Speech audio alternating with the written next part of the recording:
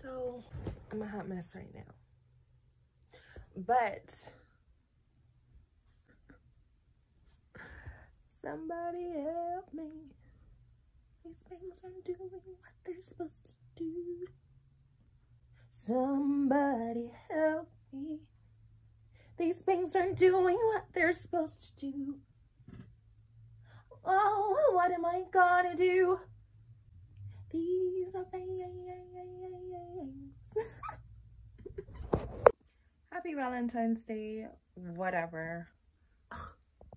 In the next clip, you're gonna see me struggling to make it through having to relocate again. It's not been easy, but God has told me to be real with you guys. Please don't tell me how to live my life. Please don't tell me to go back home. Please don't tell me the instructions that God didn't give you. I'm gonna end up in my forever home, but for now, God has me kind of bouncing around on this journey and this lesson. Please don't write down in the comments any crazy stuff. Please comment prayerfully if you desire to comment. I love the support. I love the testimonies. I received the prayer requests to pray for you guys and everything. But don't tell me that I'm tripping and I'm in the wrong place, because I'm not. And if you do, if I see 3 words into your comment, you sound crazy, I'm deleting your comment. That's it. So don't waste your time, okay? We're allowed to have down days, so you're gonna see me down in that next clip, all right? I end up getting back up. I end up in a different place physically and emotionally. Don't mind my hair. I just cut some bangs and I'm trying to figure it out. So I'm about to exodus from this place you guys last saw me in. To be honest with you guys, I'm feeling so extremely drained by this process. I feel like I'm going in circles, and I know the story that's on my heart or on my mind is, you know, walking around and causing the walls to fall for Jericho, but this ain't that. You feel me? But the principle could be the same. I just don't know right now, but I'm just,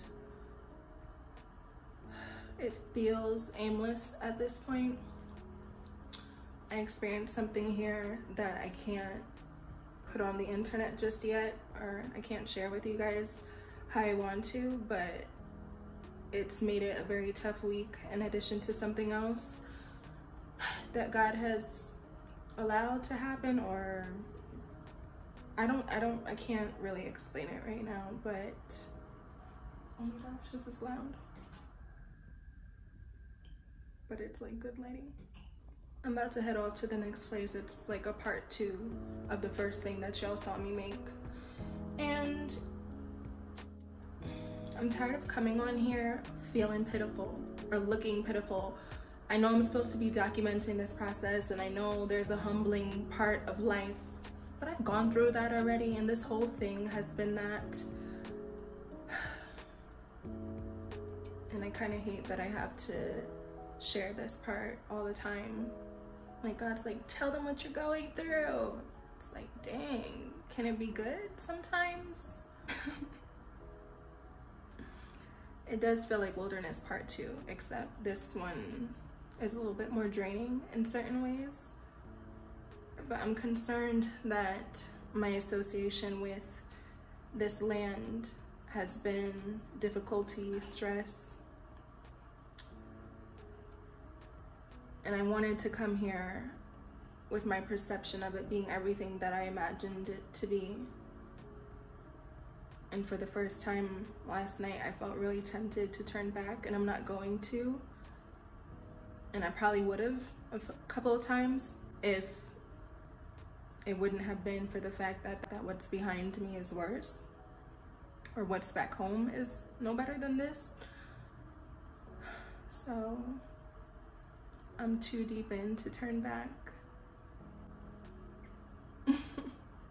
I'm grateful, but to be honest with y'all, I've been stressed out. Certain things that have happened have made me want my covering, and certain things that have happened have made me not want that covering.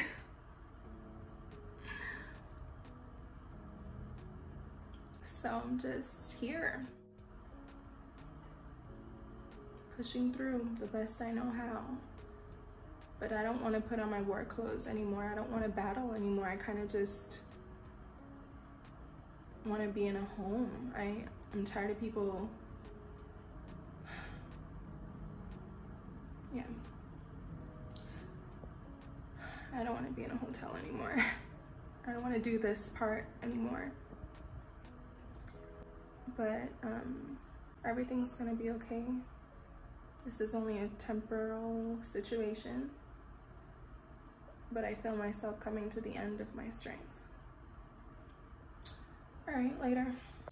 What's up? So today makes it 2 months since I flew out to California. Yesterday was a pretty tough day. Today has been tough in its own way, but I've been doing my best to get back up. A righteous man falls 7 times, but he gets back up. And one person that I talk about in the Bible is David. David was a prime example of somebody who was honest about what he was feeling and what he was going through. I don't know if it was Job or David who was like, I resent the day I was even born. I think that was Job. They said these things, but at the end, or at least in the next chapter of whatever passage it was, they speak life instead of death. And I think it's healthy to acknowledge the down parts. You don't want to act all chipper and everything's all good to the point where you off yourself because you're not being honest and you're not confessing your sins and confessing your shortcomings and whatever else you may need to confess in order for people to raise up and pray for you. And I'm a very private person, so it has definitely proven to be a difficulty to come on here and, you know, showcase the down parts, the downside of everything. I don't want to act like everything's all good, and I also don't want to speak death. I know things will get better. I know that I have to endure. I believe the words that I deliver on this channel. I claim them for myself as long as they are for me. And if you have a channel that's something that is a process to learn, you know, discerning when a word is just for you and other people, or just for other people. And as of late, I believe the words are for me as well. You know, the fact that God is completing things, and yeah. I know that God is not a man that he should lie. I've experienced his grace in despite of myself. You know, the grace that's like, it's okay. If you feel down, I'm going to pick you back up. And there's a religious spirit that has tried targeting me a few times, telling me that I shouldn't be, you know, rejoice. Oh, I'm going through this. I'm going through worse. You shouldn't complain, or you're so lucky. Child, you don't know the things that I've gone through for me to have the upside of things. And even the upside of things is not the fullness of everything. I'm gonna keep it a buck with you guys. When I was inside that hotel, I got a taste of what would be prime for me, a taste of it, because that is not the fullness of it. That was like a sample of a gallon of ice cream, okay, for lack of a better visual, okay. And in that moment, I realized what people mean when they say you could have it all and still feel like you have absolutely nothing. And that whole quote, people say, like, what's the point of having all this stuff means nothing if you don't have ... And my life is not consumed with having a man or not. Like, I'm good on my own. God is my husband, all of that. I mean that. But I'm a human being. Woman friends are awesome. Even that was a process that God took me through, because I've been so accustomed to women being, you know, ones to compete with me or speak down against me or be a snake, you know. So it took me a while to learn how to open up to befriend or be open to friendships with women. And God did his thing and has sent women in my path, and I'm grateful for that, because I don't want to be that girl. It's like, I cannot be friends with females, like, you know. Anyways, I'm babbling low-key, but I want what I deserve. I want my home, like I said. I want my home. It doesn't even have to fully be the house that God has shown me. I'm gonna stand on that. I'm gonna inhabit that place regardless, one way or another, at God's appointed time. But right now I want to be stable somewhere. I want consistency. I want a place that I could decorate. I want a place where at the end of the month I could look after the situation rather than the end of the day or the end of the week, because that becomes stressful. Me and God was beefing because I'm like, God, you've shown me all these good things along the course of this journey, but you didn't show me the tough part, because when he showed me promised land, he showed me milk and honey, house, all of that, okay? He didn't show me the bouncing around and the stress and the warfare and the attacks. He didn't show me that part, and I'm sure that's because if he did, I probably would have tarried in my coming here. And there are time-sensitive instructions when God gives them, you know? So I had to come, and I was watching this video, an ASMR video with this woman, and I think it was titled My Petite Niece or something. It's in French. And I was watching it, I was chilling, I was like, and then I was like, my niece. I miss my niece. My niece says I miss my family. And I'm looking forward to building a family of my own. It's what I want. It's the promise that I'm holding fast to. But, yeah, at times it hits you. And it's like, dang, I'm really out here. I know there's joy to come. On the outside looking in, when you're hearing about it, it may sound so amazing. You're in the promised land, all this stuff. And it is amazing. Like, you don't want to, it's easy to become so consumed with the journey ahead of you that you miss how far you've come. And I don't want to be ungrateful. Like, it's a major blessing that God has kept me here. He's shown his mercy. I've experienced godly provision for the first time in my life. I'm so grateful. But I want my home. I want a home, and I want my man. Look, I'm only human. I'm only human. Don't think because I be posting these words out here that I don't have permission to have my down days, and as if it's wrong for me to vent. It's okay for me to vent. I would make a separate channel, except God told me to keep on this one. I'm gonna make a separate channel eventually, but God told me to document this process on my channel, because my journey of even starting a prophetic channel is a part of the journey, and people are gonna look back at this channel. They're not gonna see some random chick, oh my gosh, I moved to California, oh my gosh. No, they're gonna see the sowing, they're gonna see the reaping for the glory of God. It's so much larger than myself. It's beyond myself, and I think that's the thing that encourages me to continue holding fast. I haven't fully crossed over. Like, you guys have been watching me cross. I haven't fully entered in. And that makes sense. And in a way, it is comforting, because low-key, it's like I'm in promised land, but it also has a little razzle-dazzle of wilderness. And I do want my partner with me, and I'm not gonna rush God. I'm not gonna rush him. I get frustrated, definitely. I get angry, believe me. But I can love you just like that. If you don't know what that's from, I'm sorry. I have these moments. But that's the major desire of my home. It's the major desire of my heart right now. Home and love. Yeah, you guys.